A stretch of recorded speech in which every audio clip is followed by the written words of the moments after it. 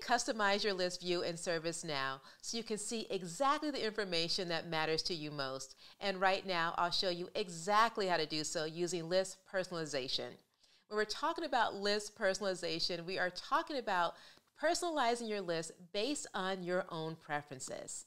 We're talking about the columns that appear in your list and the order which those columns appear.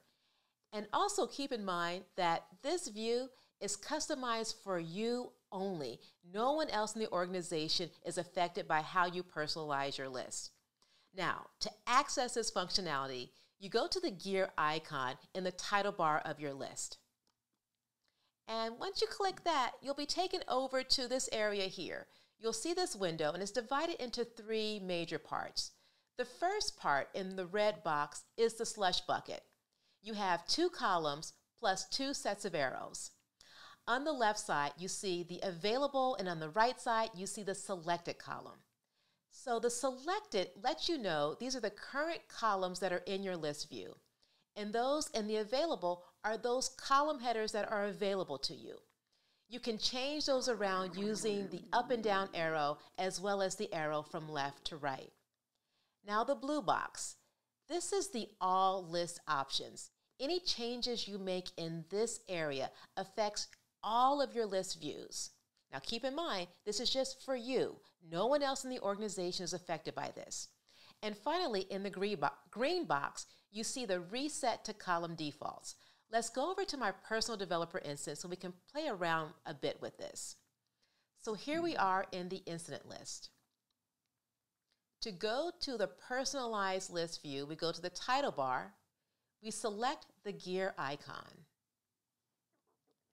We're taken to this window, and as you see, we have the available selected, the left and right arrows, as well as the up and down arrows.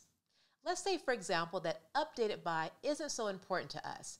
So to remove it, we'll select it here by clicking on it, and then we can either double click to remove it from selected to the available column, or we can select it and then click the left arrow. That will remove it from our list view. We can also change the order of the columns. So let's say, for example, that we like to have priority in the second position. Now, it's always recommended to never change the very first column because that's how your list is organized. So we'll select priority. We'll then go to the up and down arrows. We'll select the up arrow, so we move it all the way up. We went up a little bit too far. We want to move it down one, so we'll go to the down arrow and place it just beneath the number. Let's select OK. This will take us back to our list view. And here we see that priority is now second, and the updated by is completely gone. Let me point this out to you as well.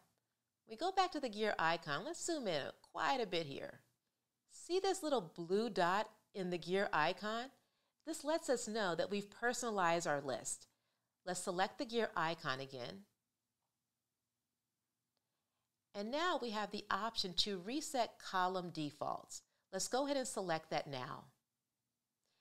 And as you see, updated by has reappeared in our list view, and priority is now back in its original position.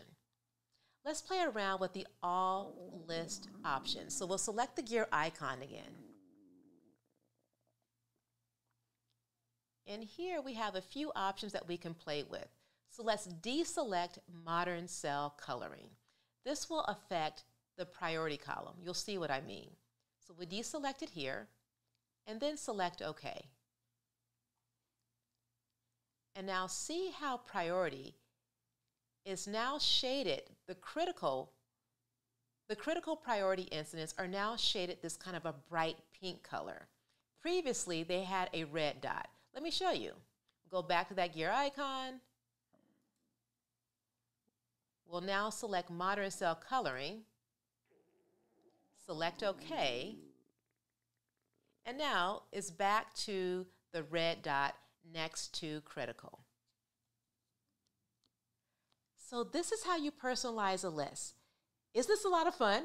Be sure to stay tuned for the next video where I show you a little bit more about navigating your list. I'll see you there. Let's go.